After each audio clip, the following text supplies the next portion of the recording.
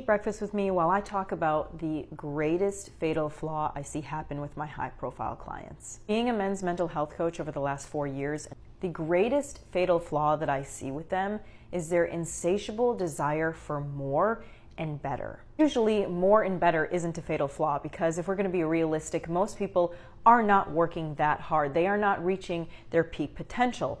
But with high performers, the top 1%, the people who have achieved the money, the success, the family life, algorithmically, they hit a plateau. Once you get to a certain status, once you get to a certain point in your wealth journey, there's only so much more, better and more that you can get to before you don't get the dopamine rush that you would get from achieving something. And it really starts to become a problem is when you can no longer achieve more and better, you want to feel more and better. So it makes you start to seek external facilities to get a dopamine rush, to get that excitement that you would normally get from having intrinsic value for something. It's when they start to drink more, party more, start having affairs, start having open marriages. Essentially, when you get to a certain level of success, you start to blur the boundaries between what is right and what is wrong because your ability to be so much more successful in the eyes of normal people gives you a God complex. Suddenly,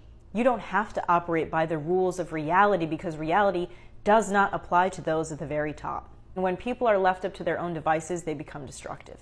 Newton's second law says what goes up must come down, and when a very successful person comes down, it destroys not only their life, but many, many other people's lives because usually they're owners of companies, they have large families, they have a lot of people relying on them to do good in the world. Here's the real kicker that nobody wants to hear. If you live long enough in the Garden of Eden, you cease to become Eve and you start to want to become the snake.